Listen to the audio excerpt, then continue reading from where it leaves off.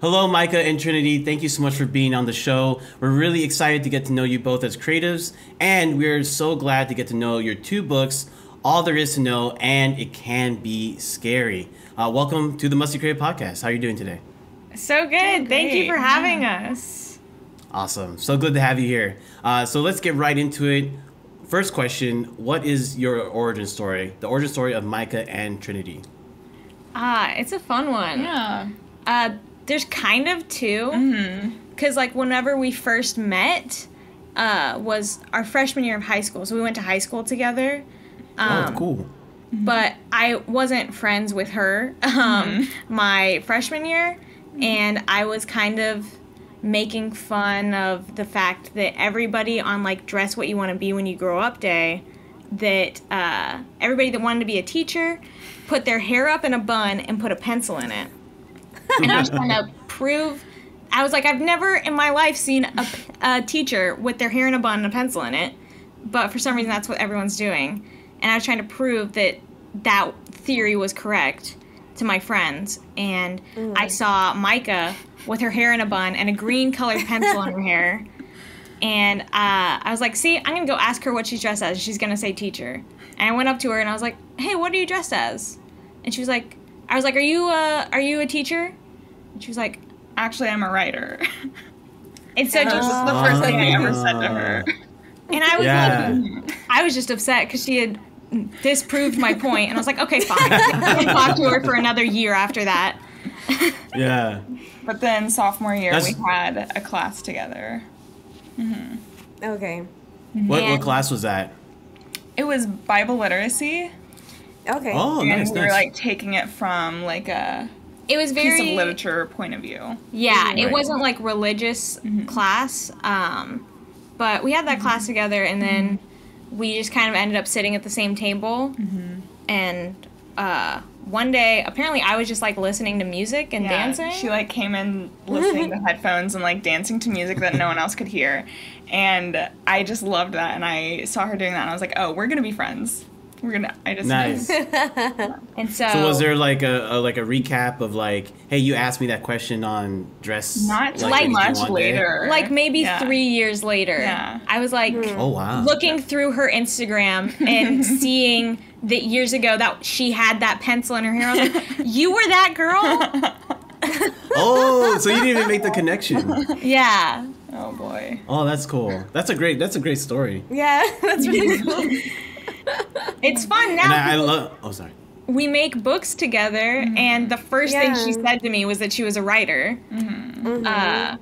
And we didn't think to make books together until so long later.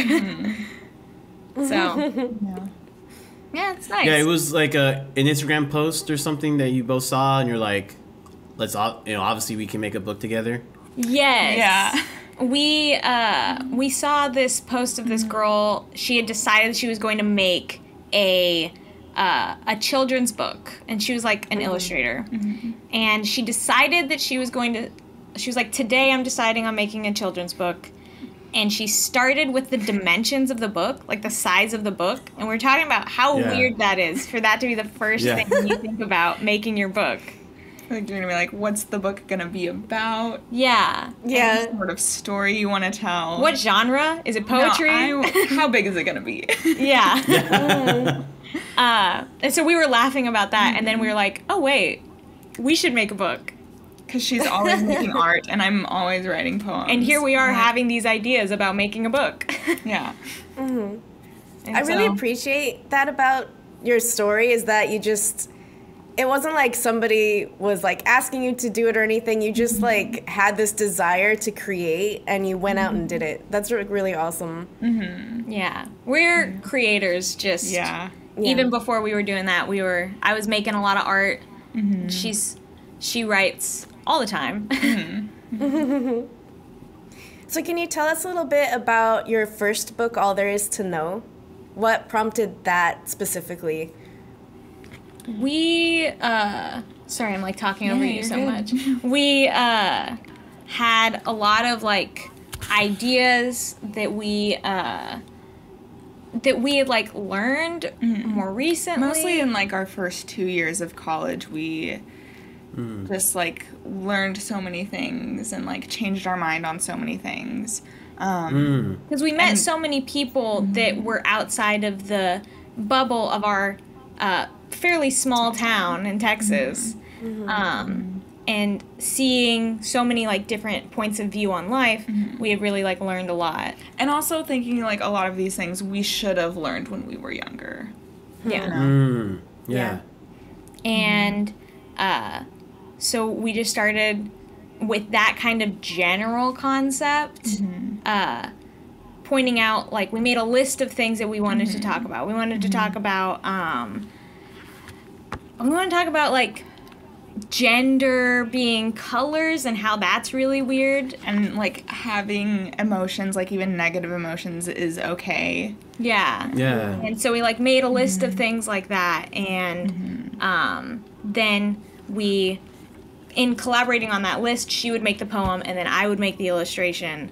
And then we would put that together. It was a really collaborative process. Oh, yeah. I think that's really cool. And, you know, a poetry book, you know, and all there is to know, you have a number of poems, but you also have the art aspect of it, too. And, you know, we come from more of, like, traditional narrative, like, the character starts from here, and then you go all the way to the end, and there's, like, a 3-act structure. But with a poetry book, you're telling, like, multiple different stories that don't have to connect. You know, kind of, I'm being a weird Marvel nerd, but, like, an MCU of your own poetry world, in a way. So how is that different in like putting that book together? And then Trinity, you have to create art pieces, like different art pieces that again may not connect to the previous poem, but you have to like reintroduce the reader into a new world. I honestly think it's a lot simpler than writing a like drawn out story, because you don't have to have all the pressure of like keeping everything, like developing one character throughout a story, or like making sure everything lines up, because it's just, you know, the poem is less than a page, but it also allows you to like give a voice to so many different like points of view. And so like if your readers are like reading a poem, they're like, oh, I don't really relate to that, then they can like read the next one and be like, oh no, this one really speaks to me. So I really enjoy that as like a broad way of reaching a lot of people.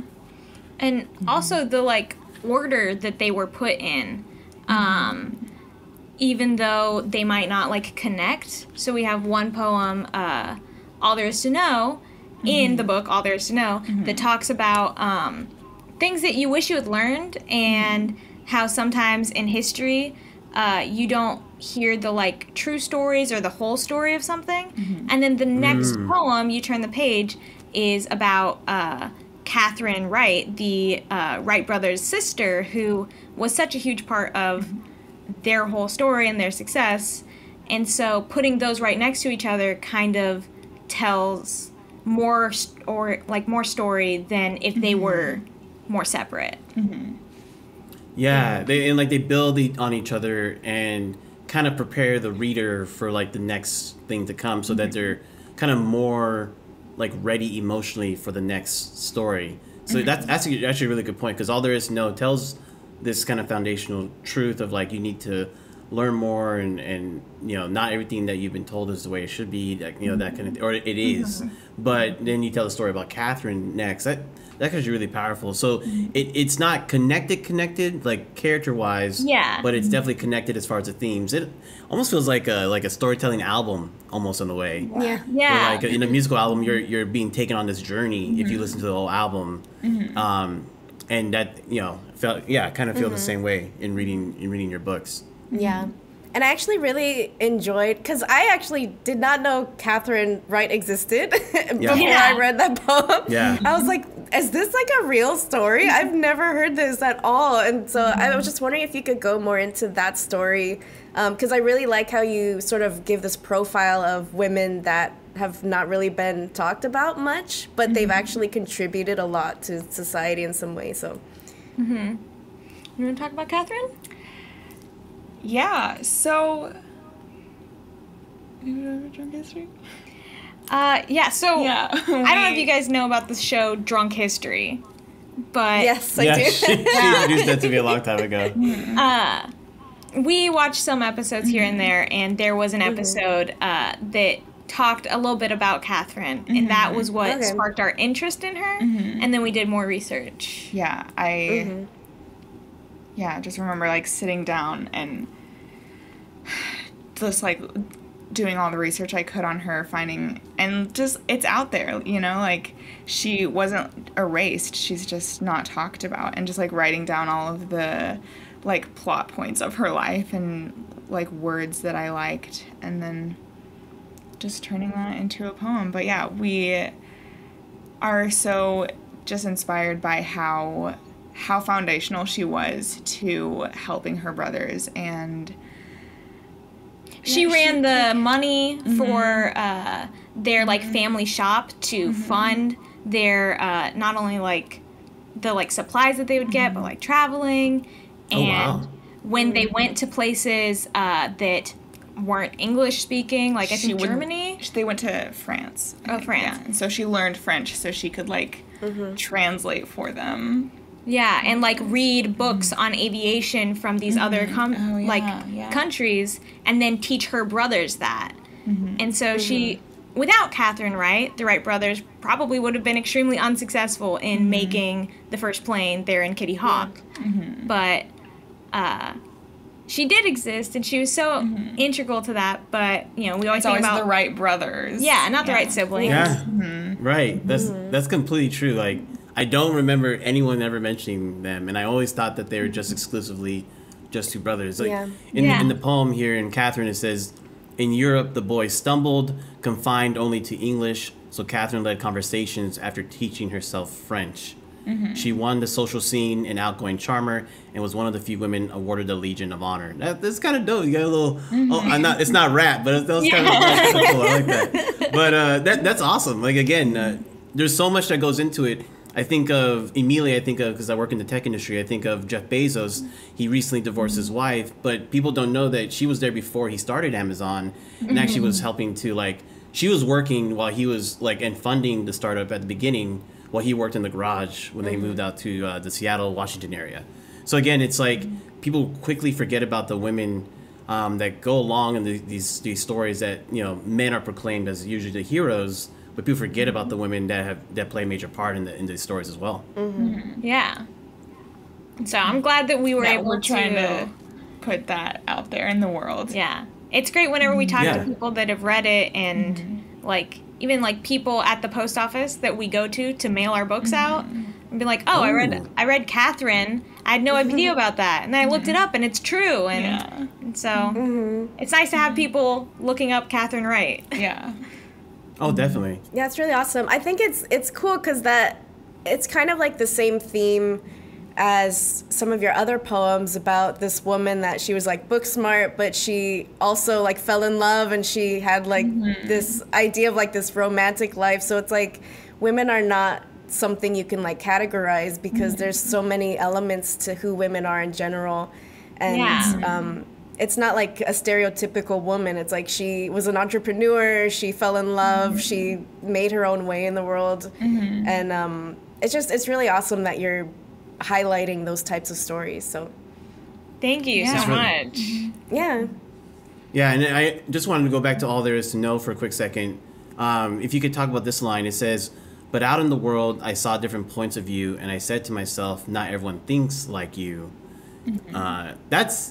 That can be difficult for a lot of people, I think, in our country, to realize that. Can you talk about, you know, why that line is important and needed to be said?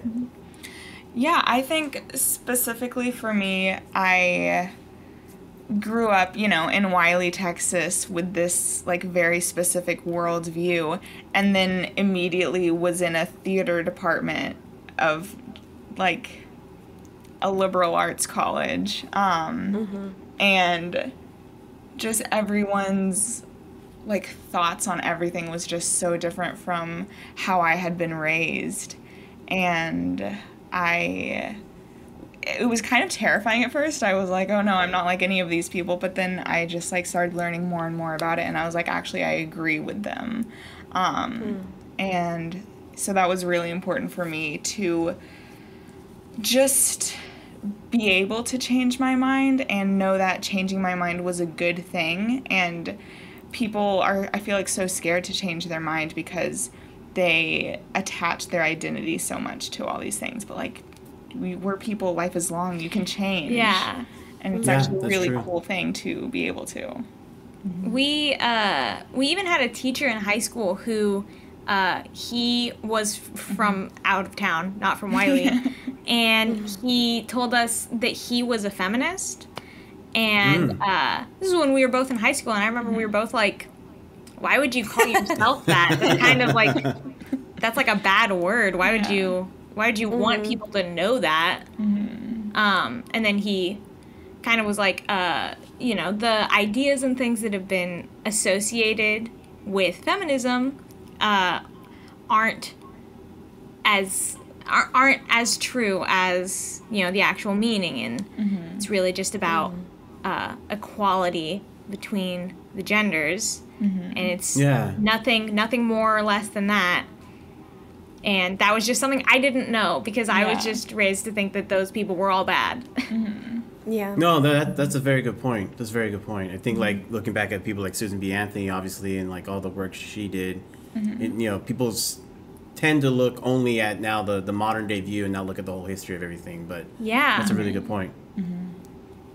So let's talk about your following book of poems. You had All There Is to Know, and then you followed up with It Can Be Scary, which actually is a really good title. Thank you. Because it can be scary. And even though it is a Halloween themed book, but I think there's so much more to it than just that. But I do want to ask a question: why Halloween as the theme? So it started. Do y'all know what Inktober is?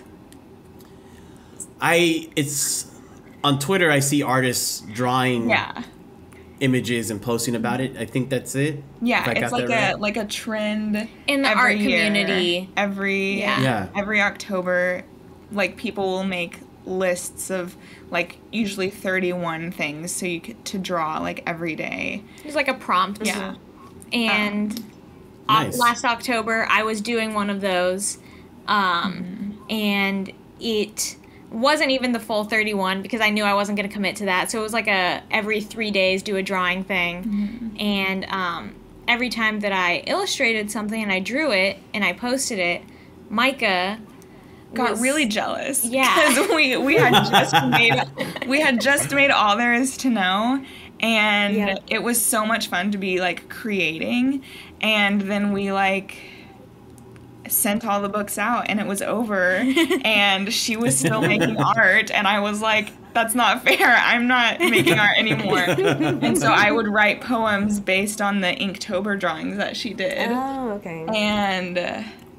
And then she realized that they all kind of had a similar theme of like what starts out being the scary thing isn't actually scary. And I was writing poems, I didn't even realize I was doing that.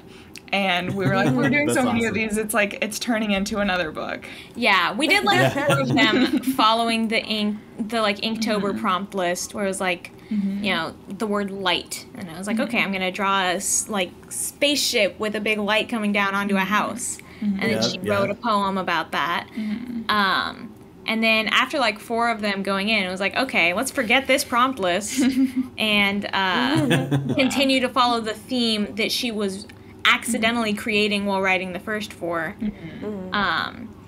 which is basically just that like there were like 6, but 2 of them didn't end up in the book. And the same theme of like the thing that you would expect to be scary isn't actually the bad guy, really was the inspiration for the book as a whole. But in a digestible way of like Halloween and spooky scary and that's monsters. Yeah, I think like Halloween is like an easy way to kind of bring people into a story.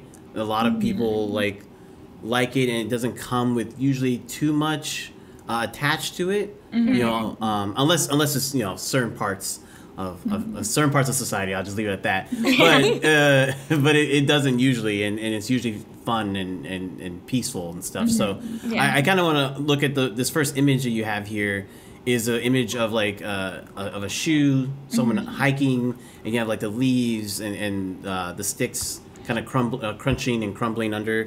Can you kind of take us through your process of like how that came to be in the book, Trinity? Yes. So I that was one of them that was inspired by the prompt list, and the prompt was sound, and I was thinking about what's the scariest sound, and it wasn't really something that came to mind of like a sound that like maybe a wolf howling or something that might attack me. But if I were trying to hide and I accidentally made a sound, that would be very scary for me. And so I first went, my process is normally I go in with pencil and I kind of like plan out where everything's going to be. And then I go in with watercolor and then I do little blobs around there. But I wanted it to feel... It's got these, like, dimmer tones to it, and I wanted it to feel like it was night, and it was spooky, and it was fall, and such a, like, such a close-up of this foot stepping on the stick, which is such a, like, trope in so many spooky movies. It's like you're backing up, and, oh, no, I stepped in a stick, and it made a sound, and now they know where I am. I have to run. And I think that's something that... is used so much. It's in Harry Potter, I think, like, twice. And so I think it's something that people are familiar with, and it can evoke that same thought in their minds of, like, uh-oh, time to run. Yeah.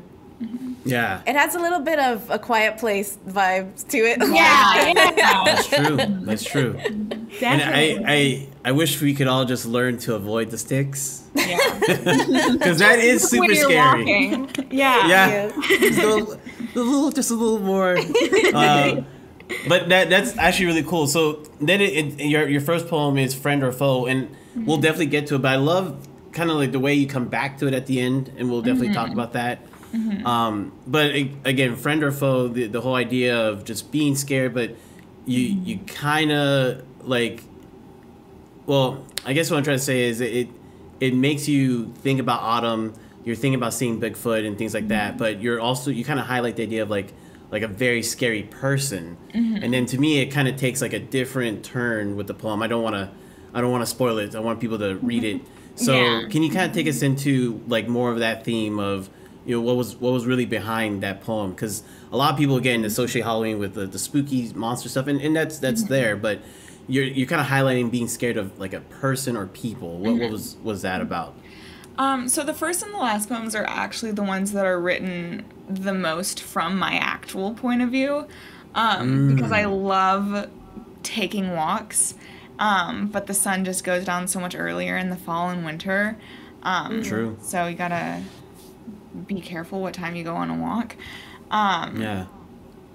And I also just I like to be scared in terms of like going on a walk, and so that was like a like real scary emotion that I was like tapping into. And it's true. It's really scary. We like went to a graveyard once. Yeah, I was just gonna talk about that. And we like got there, and it was like early, but it was like already dark. She was like, "Let's go to a graveyard. It'll be fun and spooky." And I was like, "Yeah, I'm not scared of ghosts. We can go to a graveyard. It's gonna be fine." Right. But it's like there's not street lamps in graveyards. Yeah. Like if there's somebody here.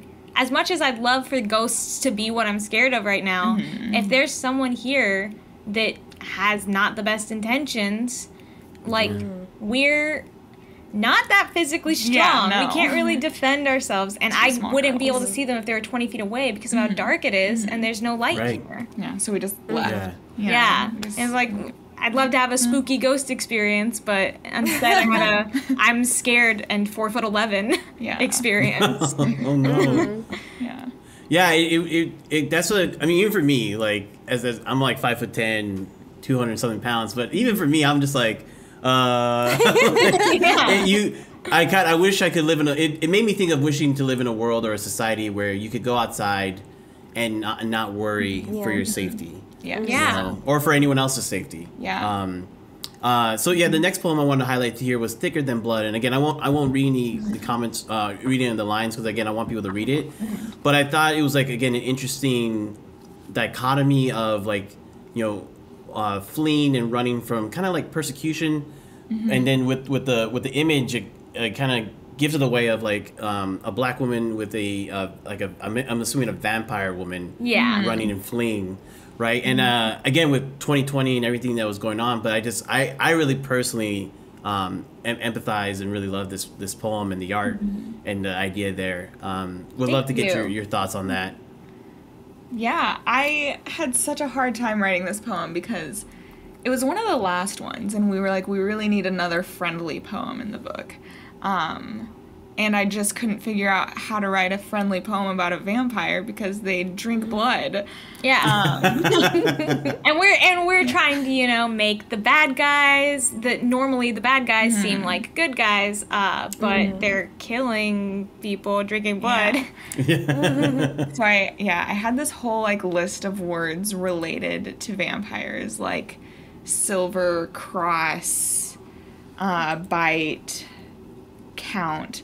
And I just like found a bunch of like idioms to go, or like sayings to go along with those. And I was like, where are the points that like a vampire human friendship would be mutually beneficial? Like what are the things vampires can't do? See themselves in mirrors, go into buildings without being invited. What are things humans can't do? I don't know, fly. And just like make a friendship out of that and give them a common place of coming from. Like the vampire is shunned because they're a vampire, they're a scary monster, and then they have a friend who is also shunned. Yeah. Yeah, I actually really like this as like the intro, or maybe the center of like a full-on novel. I know that there's the Twilight novels, but actually I would find this even more compelling personally. So if you ever have an idea for writing a novel or a book series or something, I would love this as a concept personally. I thought it was really cool. Thank you. You're most welcome. And then I'm not gonna go through every single poem, but I do have my favorites. Interstellar Bandits. I thought that was interesting as well. Yeah, that's one of my favorites too. Yeah, and then you have the UFO kind of shining the beam down, and I think that was from Inktober, right? Yes. I'm really into sci-fi and just science in general. I'm taking a lot of astronomy classes and I'm really into science, and so I was really glad I was able to bring like a UFO in here and into this spooky book. But also I wanted it to be scary, and so I was really happy with the way the illustration turned out for sure. Yeah, no, that's awesome. And I think not enough people add the aliens part, because it can be very scary actually. Yeah. It can be scary. Yeah, and that whenever I was writing it, I don't really like scary stories or like scary movies or anything. And so I was writing it and I was like, I don't want this kid to like get got. I want them to go on this adventure. Yeah, I think that the ending was kind of making me laugh because it's like the person just accepted it at the end. Like, okay, let's just go. Let's make the most of the situation. So many people spend their whole lives trying to go to space, and this kid got to go for free. I know. It actually reminds me, Michelle actually wrote a short story recently. Oh, I did. It was of an alien abduction. Yeah. Oh, cute. So it was really similar to that. And there's like there's a kid and yeah. Wow. And then you also have a poem named Elizabeth, and I'll let you tell that story. But again, really cool, and I didn't know this, so it's kind of like learning, like reading interesting poetry, good poetry, and also like learning a fun fact about history. Yeah. A little fun fact about this poem is that it's similar to Catherine in All There Is to Know in like the storyline, because the poem before it is also about educating yourself. It's the little zombie and she doesn't want to eat brains, so she's just gonna read some books and like more. And then we have a little thing to learn about. And also, similar to Catherine, we learned about Elizabeth through drunk history. Nice. So, there you go. And then, of course, we're not taking all of our information from the drunk people on drunk people. And we research more and figure out the true story. Yes. But basically, she was an immigrant from Switzerland, and she was orphaned at 13 years old. And she loved flowers. She loved flowers. She founded the Garden Club in Hiawatha, Kansas, and would, make regular complaints about, like, the treatment of the gardens and the greenhouses in the town. And every October 31st on All Hallows Eve, her flowers would just get destroyed by, the kids in the town who were just going around destroying everything. Because back then, All Hallows Eve, that, like, day, October 31st, was very, like, let's burn everything down. And it was the young people just using it as an excuse to, like, basically terrorize everybody. And so her garden that she was so proud of would get absolutely ruined. Oh, wow. And so she decided, instead of, like, I'm going to, try to seek retribution for these kids, her solution was, I'm going to throw such a party on Halloween that they won't have the energy in them to destroy my flowers or anybody else's things. And so, yeah, she ended up throwing this, like, crazy party where everybody dressed up, and all of the youth was invited, and they ate candy. They had, like, a bit of a parade where they, like, marched all around town. Streets, and they were like, this is so fun. And she was like, yeah, you're wasting all your energy going all the way around this town.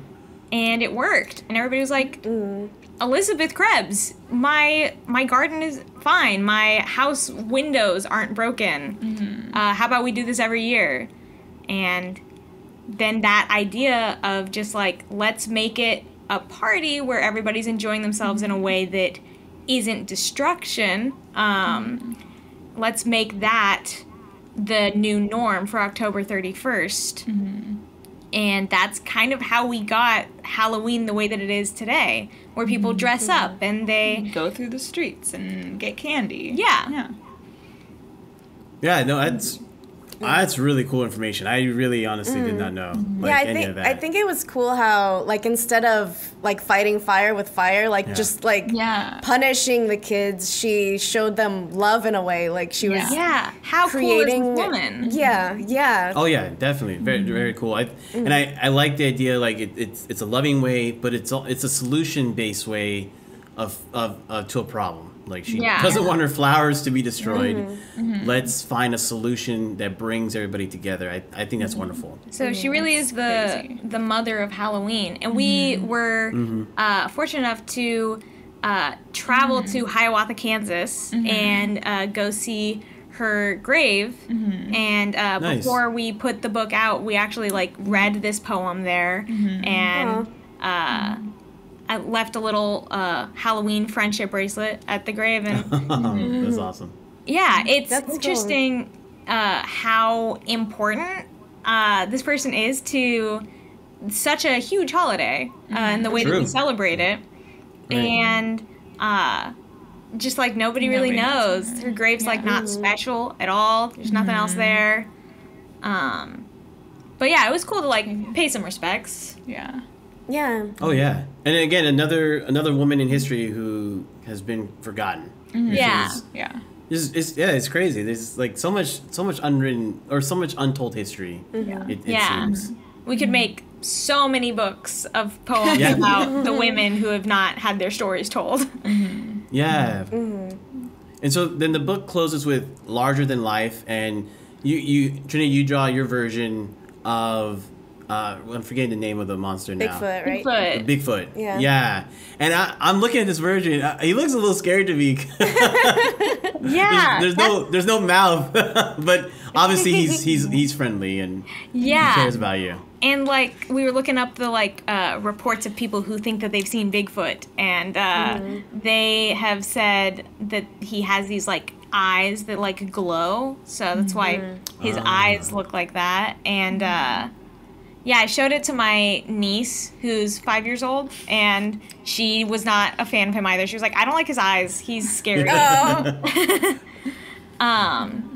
But yeah, I wanted to use the same colors from the first poem to kind of indicate like this is a continuation of that first poem. Yeah.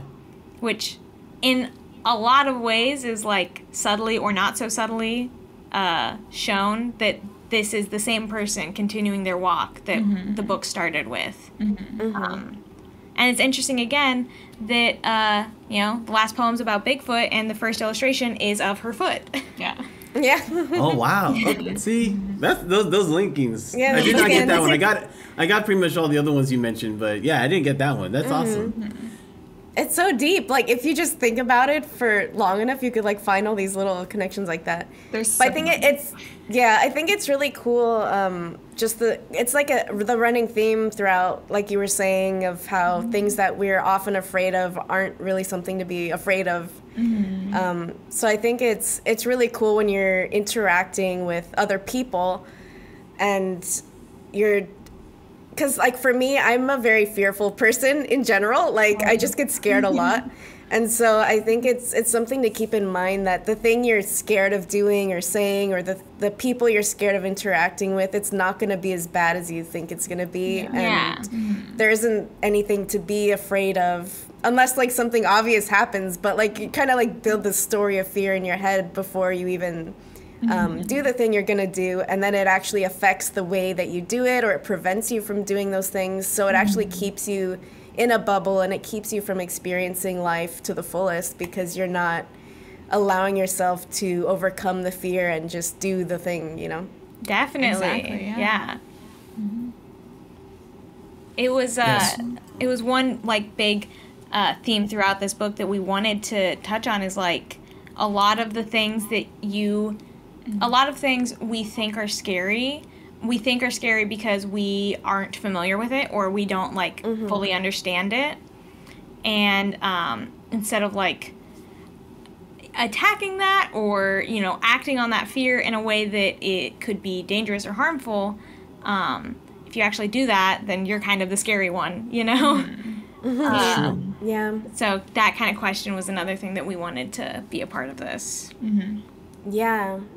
Because fear can lead to, like, prejudice and discrimination and war and battling and stuff. So it's, like, it's interesting how it goes the opposite direction. Like, you become the thing you're most afraid of. So, Yeah.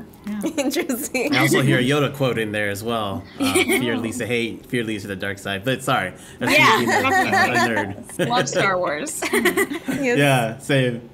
So as far as the creation of this book, It Can Be Scary, is concerned, can you explain the step-by-step process of how the book was published and marketed? Yeah. So we were able to, you know, be physically with each other this time. And we made this document, like a Google Doc that we were putting everything into, and this one was special in that a lot of it started with the illustration and then went to the poem afterwards. And then editing is so important. Yeah. If you just put your first draft out there, your book's not going to be the same as it could be, you know? That's a good point. And there are a lot of illustrations that I did that got just completely trashed and thrown away. I was like, no, this isn't. Maybe this is good, but it's not. It doesn't fit the world that we're building here. Yeah.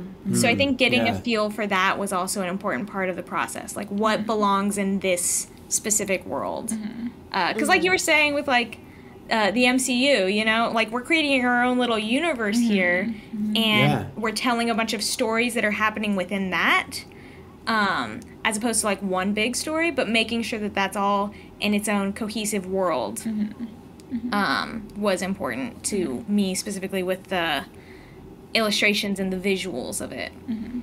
Oh yeah, like one thing I appreciate from my illustration standpoint is it's not like violent or gory.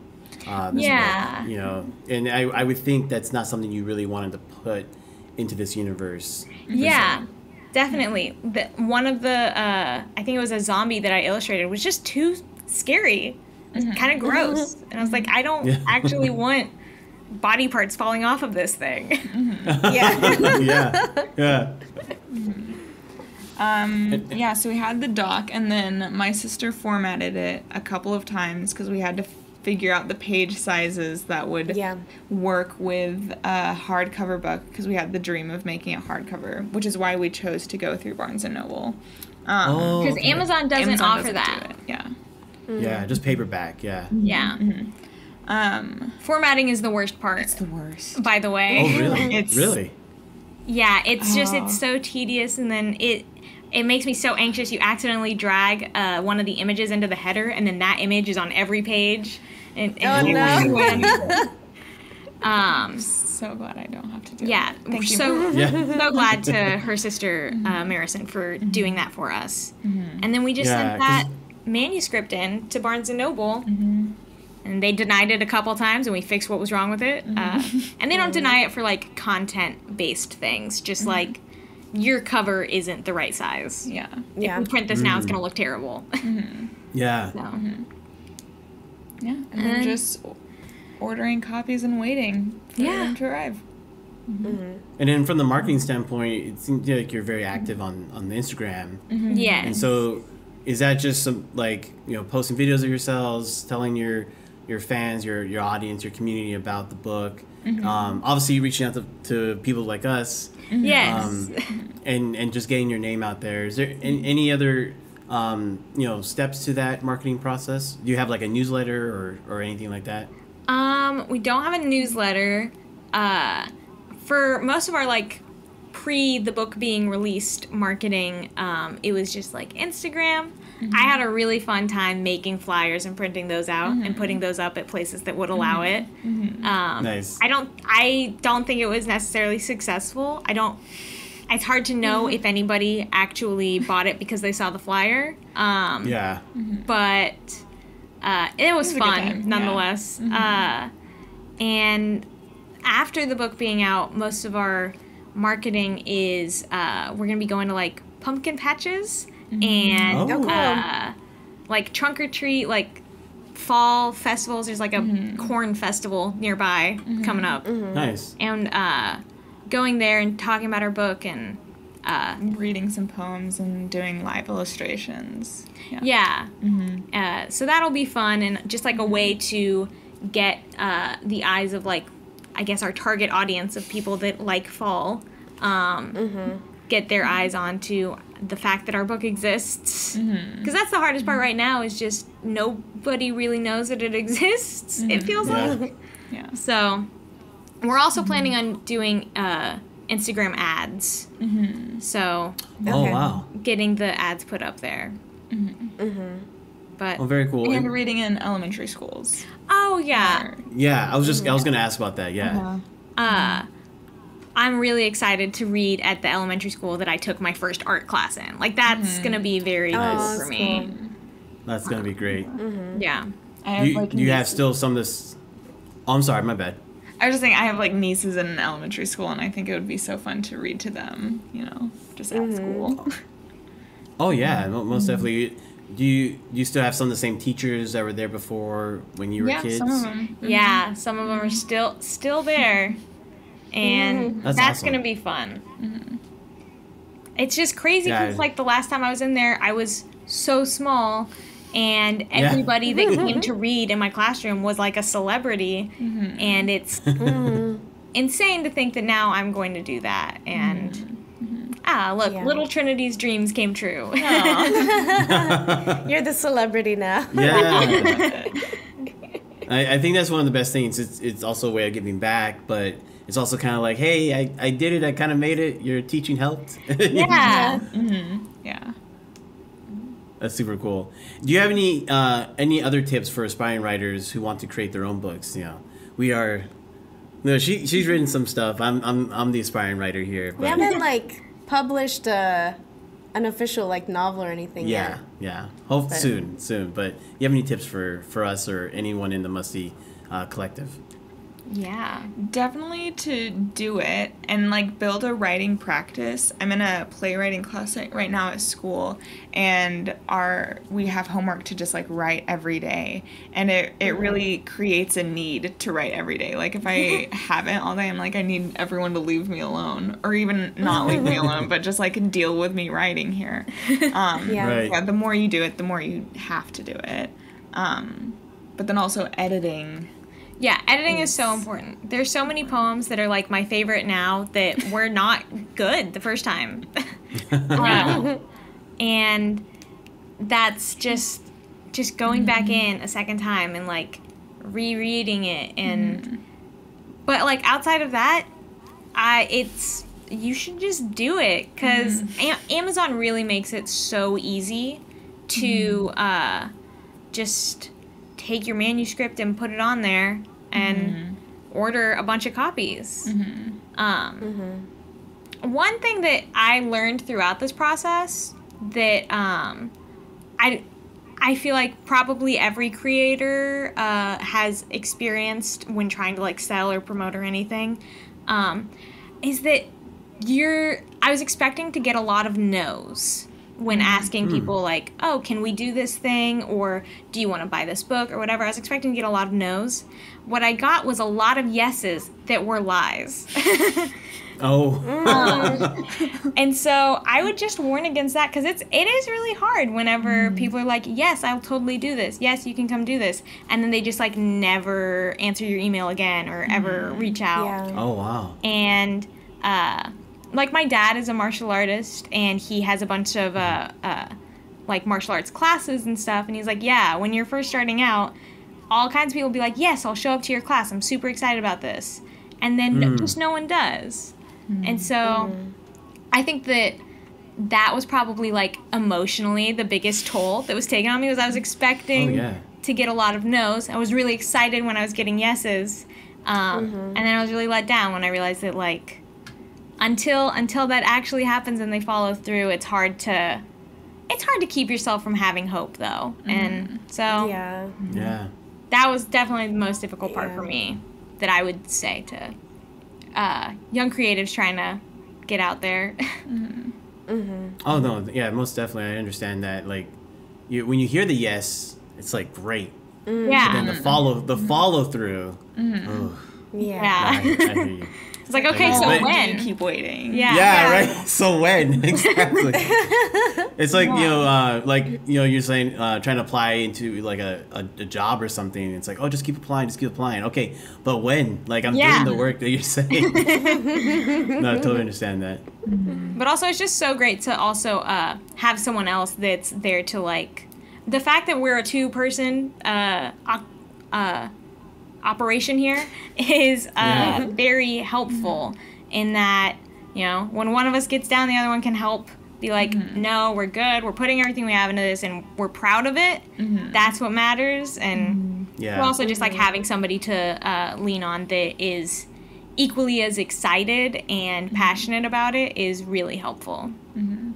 Oh yeah, most definitely. And I also like what there's an article interview with both of you, and it mentioned the idea of like the candidness you can have between each other of like, this edit is not good, or you can improve here, or this illustration will work here. With that, communication in your relationship, obviously that boosts the creativity. And how did you get to that level of candidness? Because even sometimes with close friends, it could still be, you're touching that creative work. It's like, that's my baby, so be quiet. How did you reach that level of candidness between you two? I don't know. I think we just both really wanted the book to like be the best that it could be, and so we weren't taking anything personally. It was just like, no, yes, I want to hear your ideas because I want it to be the best that it can be. Yeah. If this illustration doesn't work, we need to know now, and not when somebody is reading the book and telling me. Good point. So that, and also just having that amount of trust is like super helpful, and just like the time of like we've known each other for so long. Yeah. So that's probably it. That's awesome. So as far as the future Micah and Trinity collaborations, what can we expect in the future? What's interesting is that, like, 2 days ago, there wasn't really an answer to this. We're like, we're both in school, we're busy, we're not making anything. But we have recently become pretty interested in the concept of doing a graphic novel. Ooh. And that is going to take a lot of time. Yes. But I think that that's the next thing that we want to kind of explore. And also, we're going to be probably like every fall season promoting this book. That's just our future now, is whenever September rolls around, we've got our It Can Be Scaries out. But other than that, probably maybe a graphic novel. Maybe. Yeah, just Okay. a different way to tell a story. Yeah. Yeah. Maybe a thicker than blood graphic novel. No, I mean do whatever you want to do. But We have a friend who was like, I loved Thicker Than Blood. I would love to see that story fleshed out. I was like, Yeah, okay. so you're like the second person to ask for it. Maybe we should consider Let's it. go.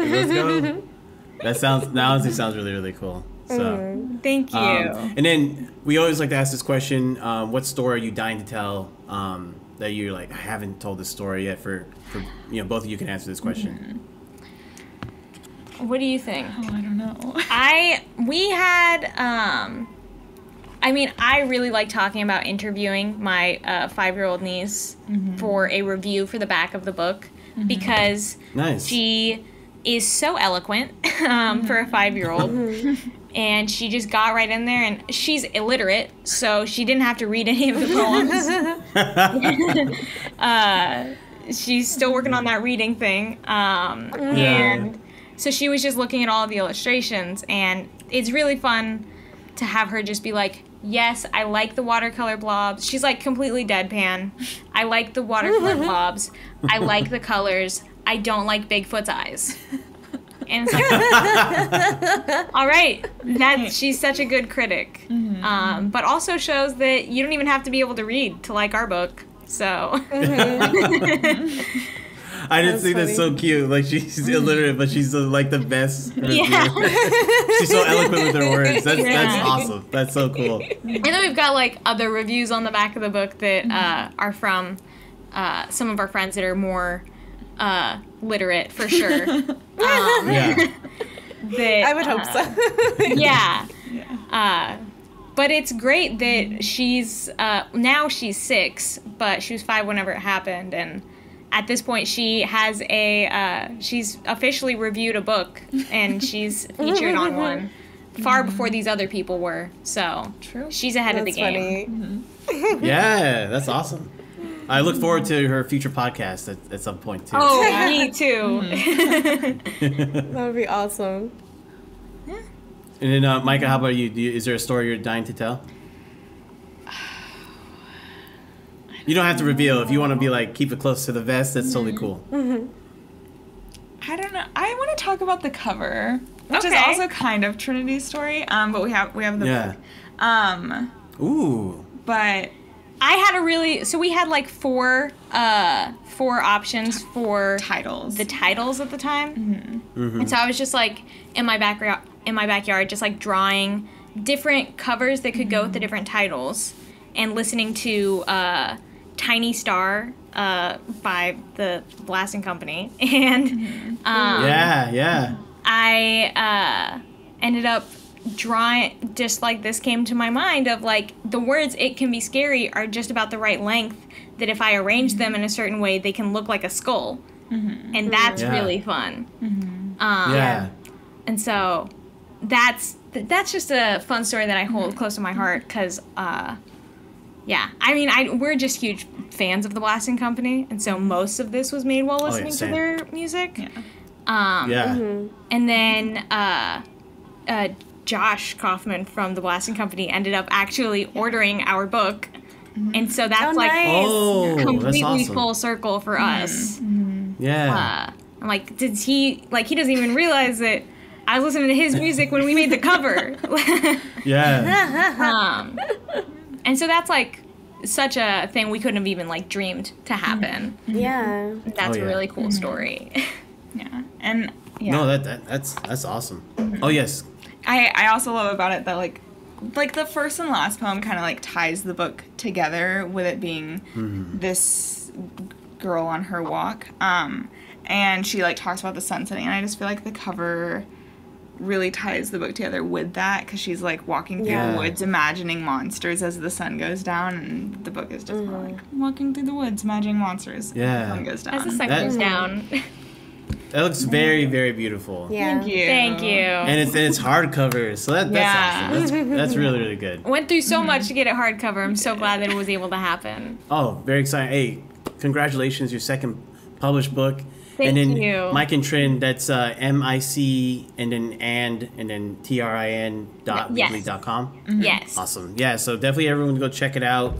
And then also check out their previous book, All There Is to Know, as well. We just bought the paperback version on Amazon. Thank you. So, yeah, no problem. So yeah, definitely go check out their books, and it was such a pleasure to have you on the podcast and to hear just the story and how you put the book together, and the background of the different poems. Again, I didn't want to read any of the poems from It Can Be Scary, so definitely read them for yourself. There's still some ones I actually didn't talk about that were still some favorites of mine, but thank you so much for being on the podcast with us. Thank you guys so much. Thank you so much.